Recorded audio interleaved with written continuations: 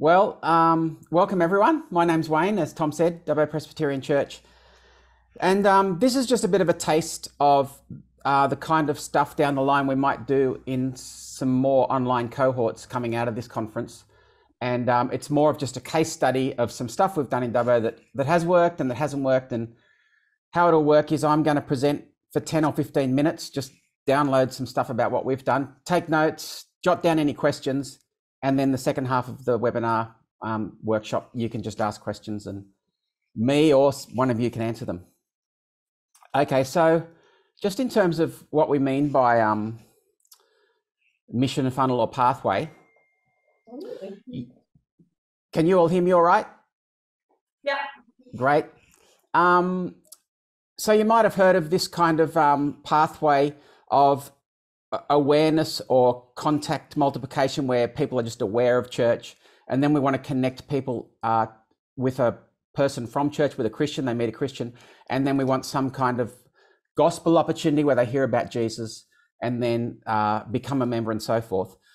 They're clear in the face-to-face world, but what do they actually mean online? So before we start, I just want to sort of make sure we're talking about the same thing. So when we talk about awareness of church, things like a Google ad, or someone interacts with something on YouTube, or they see your church on Facebook, or your church turns up in a search result. They just know that you're there.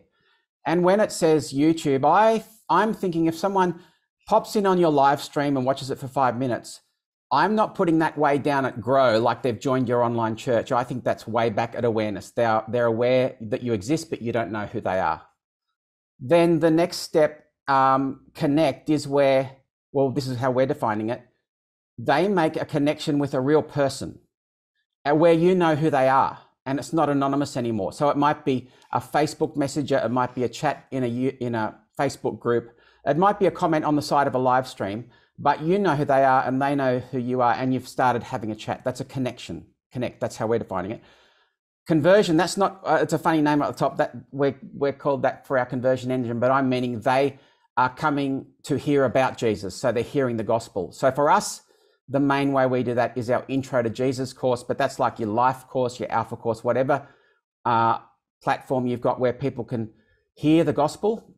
And then grow is when they become a church member.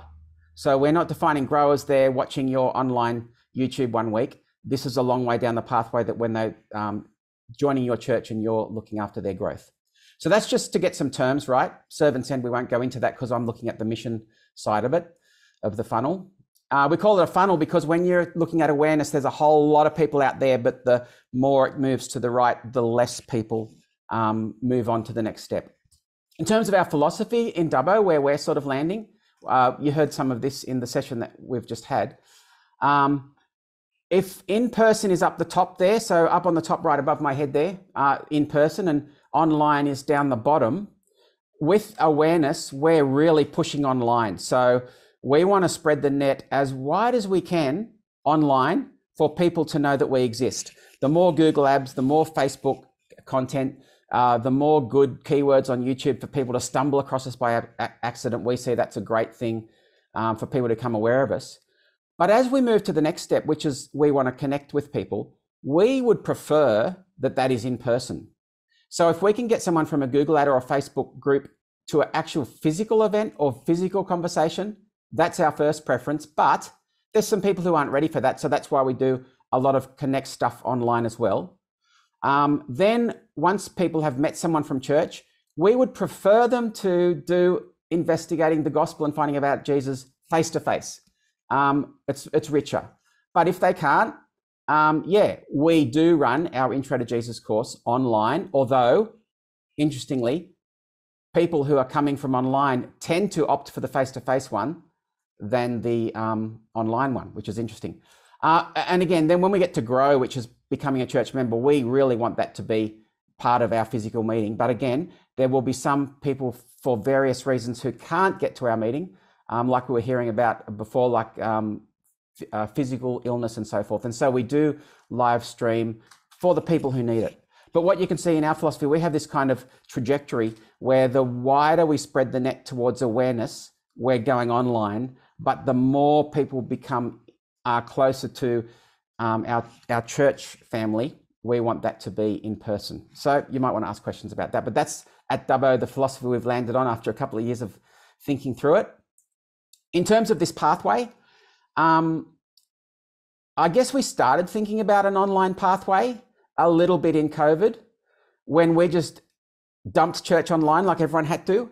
And I think we called it Grow because we've got all these people, they're part of church, they're church members, we want them to grow.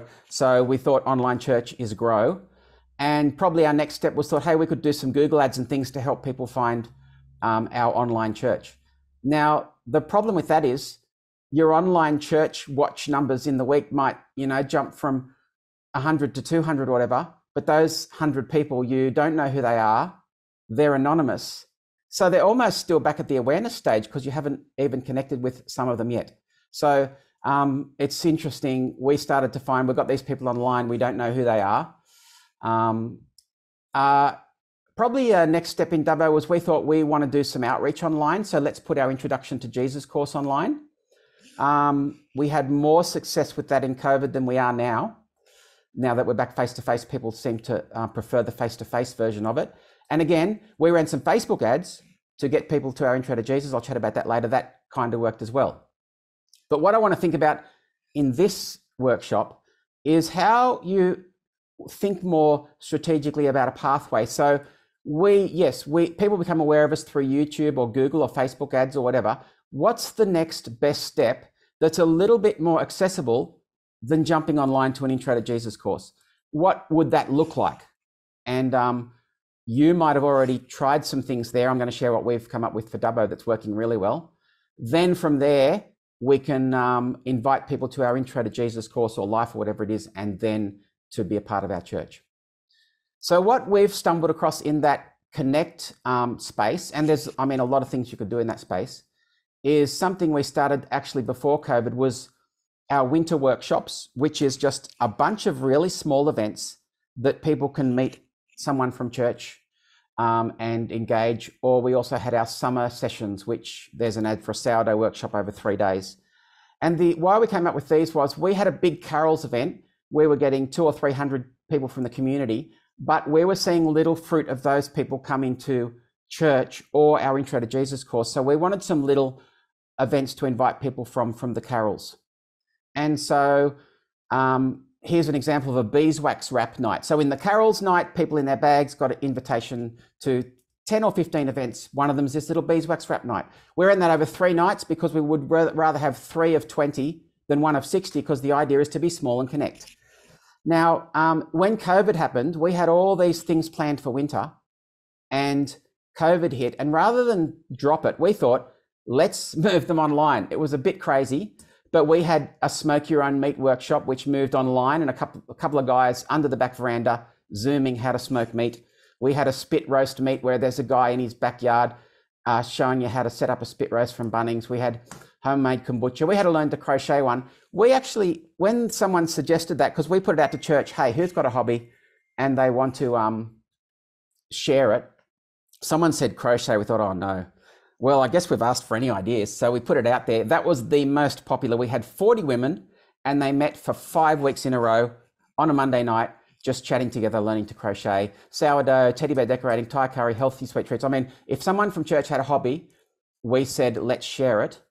And the idea of these events is we didn't have a gospel talk at them, but we either interviewed someone who'd previously done our Intro to Jesus course and just asked what it was about, or we interviewed the host who was a Christian and asked how they became a Christian. So it's a very gentle introduction to what it is to be a Christian. And here's an example of one of the courses that I ran. It was the sourdough one, about 20 people there. In trying to think about what events work, the more contact, the better. So this went over 3 days. The first night, everyone got out their starter, which they picked up in a plastic bag.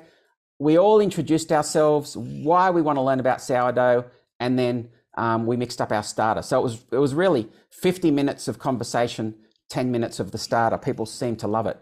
The second day, we actually mixed up the sourdough. We came back again together. That's where we did a bit of an interview about Intro to Jesus. And the third day, we actually baked our bread, and that's everyone holding it up after it was baked. So after 4 sessions, you really felt like you knew those people. About a third of those are from church and a third complete new guests from Facebook. In these summer sessions, we threw it out for anyone from church who had a hobby to run a session. And the way we had quality control is we sort of said yes to every crazy idea, but we provided the infrastructure. So we provided the advertising, we provided the registration form, we provided the MC for each event, and we chose someone to be interviewed. We provided the instructions for the host, what it's aiming for. We provided the tech if necessary, and we provided the follow-up, which is making sure they're invited to the Intro to Jesus. So that was not a lot of work. If you've got 20 events, coming up with the advertising for 20, it's just you've got one and then you copy and paste. So it was sort of like a scalable platform, if you like. And we've been running these for 4 years now. Like we're now gearing up for our summer sessions 2023. That's on our website. It's just starting to get built. So for each, we provide the website, we provide a page for each event, we provide a registration form for each event with payment, we provide Facebook ads for each event, etc. I'll leave that there. We love them. What's the outcomes? Is it working? Because you don't just want to run this stuff and get excited because it sounds good, but is it achieving what we want it to? The aim, remember, was to get people from our Christmas into smaller events and then to Intro to Jesus. This year just gone, we had 255 new people, so no previous contact at church, to our Christmas carols. Of those 255, 43 of them came to winter workshops. And of those 255 who 43 came to winter workshops, 0 came to Intro to Jesus. Very interesting. But spreading the net a bit wider, of the 161 people who came to winter workshops, and some of them have come to our carols the year before or to other events, 10 people came to our Intro to Jesus out of the 23 who came to it. So, and when we started looking backwards, it's not like they go from one Christmas event or one Facebook ad to one winter workshop to Intro. They actually spiral around for a few years and they sort of eventually come down the funnel slowly. So those 161 people there who came to the winter workshops, where did they come from if they didn't come from carols? 90 of them came through Facebook ads, and that was a completely cold new contact. So they're not church people. And so that's 90 out of 161. That's more than half of our winter workshops attenders came through Facebook ads. And that formed the 10 out of 23 of the Intro to Jesus people. So 10 of those people came through Facebook and into our winter workshop. So it seems to be working there as a middle step. I'll just do a little bit of what's happening in Facebook. We do what we call a very wide ad awareness, is what you click in Facebook, and it's just, are you looking to connect with other people? Good news, we're inviting you to join us at DPC as we host a range of boutique events aimed at helping you connect with other people in Dubbo. So very wide. And in Facebook, we said, we want to go for reach. That's that tick. And so we spent $63 this year and we got 24,000 different views. So Dubbo's 40,000 people. So over half the people now are aware that our church is running a winter workshop for $63. Then we went down for each event and more targeted. So, we'd love you to join an evening of board game fun, and we go for traffic, which means we want people to click on the button. And up the top there where it says the board games ad, we have only targeted that to people who like Ticket to Ride and Settlers of Catan or Dominion. So we don't want to waste our money on people who aren't interested in board games. So we're saying, put this in front of people who like board games. So that was $34, 21 clicks. Sourdough course, we're choosing people who like organic food and sourdough. Overall, this year, we spent $303 on total Facebook advertising because we didn't advertise any event. We just picked 4 or 5 of the best ones.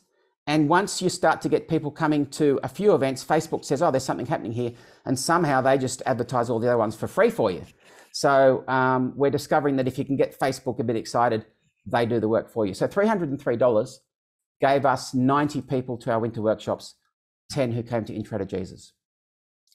So if you come back to the pathway, in Dubbo, our little pathway that we're building is Facebook and Google awareness. So Facebook ads and Google ads into our winter workshops, which are very small events. Some of them are only online. Some of them are face-to-face, and in fact, we've moved most of them face-to-face, but we're still making sure 3 or 4 are online.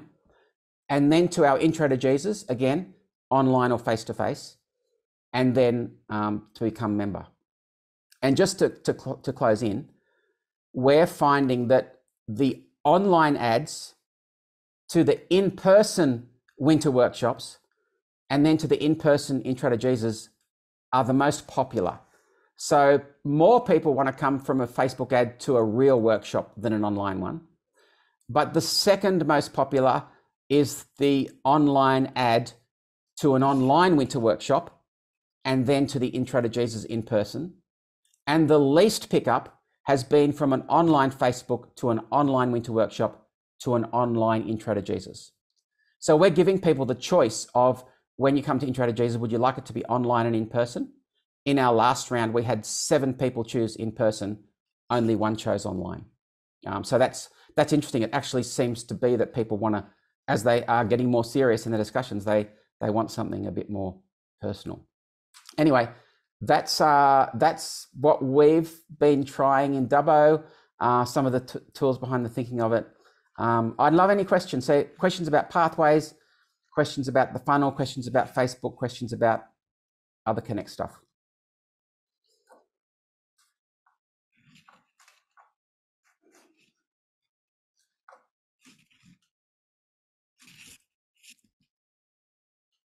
Can I hear you? Can you say something, Tom, so I can see if I can hear you? Can you hear us all right, Wayne? I can hear you. No one's dropped through a question just yet. Feel free to type it into the chat bar or just to unmute yourself and ask Wayne whenever you want. I practiced this on my 2 teenage girls last night. You know, they're 13 and 15 and they had a stack of questions. So you guys should have some questions. Wayne, I'll get you moving. So this is what's unique about, not unique, but special about your situation is that it's very much a closed border. Like you say, it's 40,000. There's a very clear geographic region that you're working with. Yeah. In a way that for most people, it's less clear. Does that, which gives you some really neat numbers. You know, you can say 23,000 out of 40,000. Fantastic. Could you imagine this working any differently if someone was in a city and the border to where they were trying to reach was a little bit more fuzzy? Yeah, but the Facebook especially is incredible because with Facebook, you can target your advertising. So you can say, target the people who like Barrel Woolworths or something. I don't know, like they're very specific targets. It doesn't have to just be, I think, well, you can target people who are within an area. So you can say people who are within 40 minutes or 20 kilometers or whatever it is of. So you can do, I don't know, you could do people who live within 5 minutes of your church. Or you could target people who live within an hour of our church, but whose interest is whatever this workshop's on. That's great, Wayne. So I think it's the principle. Think about, as we run this event, who would we like to reach, to bring to it, to hear about Jesus, and then how can we target those people? That's really helpful, Wayne. The chat bar is going off.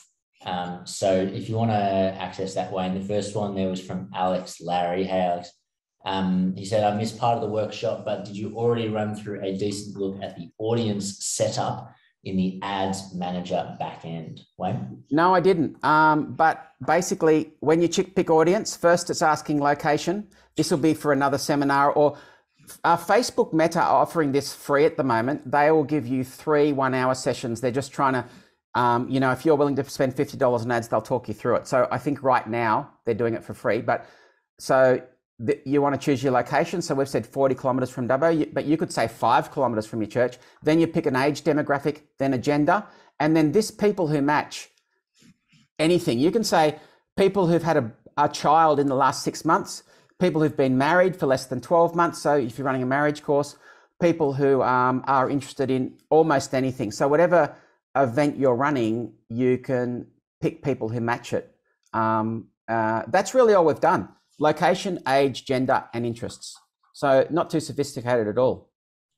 That's great, Wayne. Good. The next one was a comment from Emma. She said, we pay for ads within our local geographical area. That's great. Mike V was asking just more about Dubbo Presbyterian. So what size is it? What's the staff size? And how much time has all this taken for the staff? That's a good question. Yeah, so we've got four-ish staff Church is a total of about 400. So it's sort of middle or big for country size. All the Google ads and Facebook ads I've done, and it probably for the whole winter workshops takes about 2 hours to set them all up. So it's pretty fast. The infrastructure behind running our winter workshops, the church people are doing the work. So we say, if you've got a hobby if you've got a hobby, you love showing it off, they'll spend hours rigging up their little spit roast rig.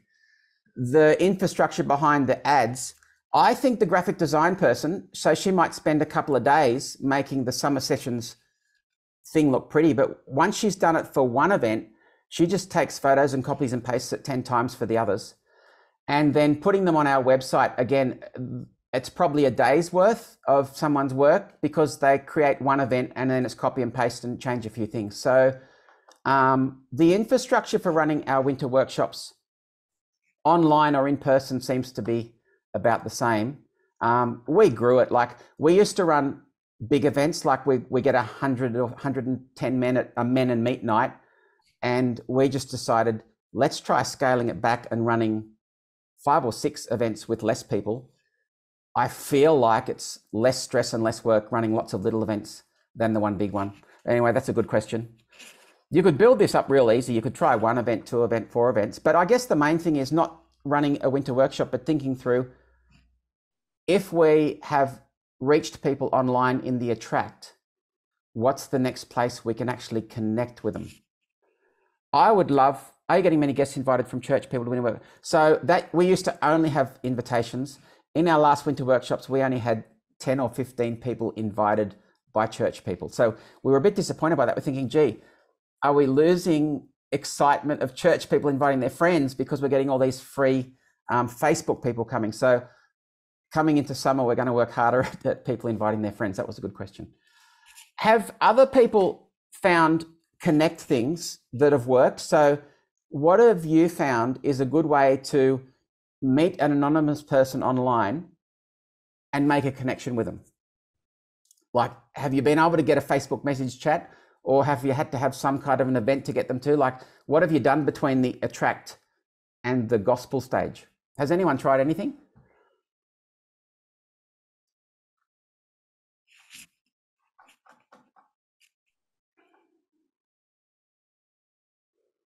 Even just jumping on your live stream and saying, hi, I'm Wayne. Is this your first time at church? Like, have anyone made contact with anonymous people on the internet and brought them into a relationship or got their details? So I think this is the hardest step online, this connect one. People love being anonymous.